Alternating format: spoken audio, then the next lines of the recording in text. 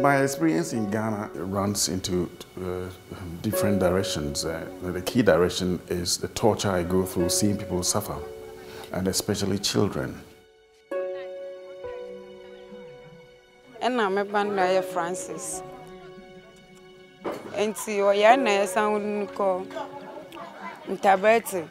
No, you're trying to phone you, man. No, it's a idea mini scar, and I mean, you'll be over Buami and Kameka say, and I mean the betching, when you're a wophobia and sinner.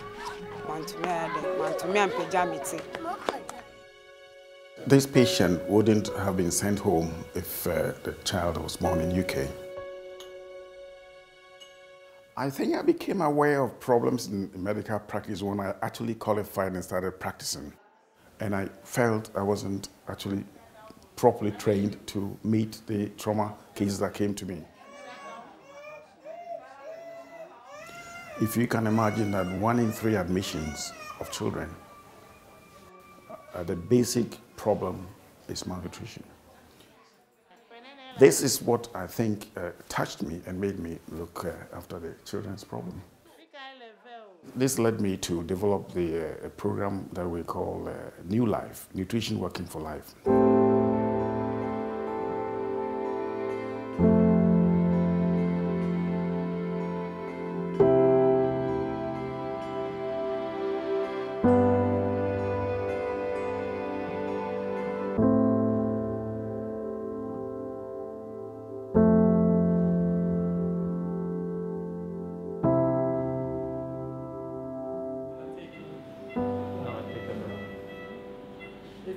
If you want a hospital practice to change, you cannot go in as an orthopedic surgeon and change orthopedic practice. You have to go in to educate the entire staff.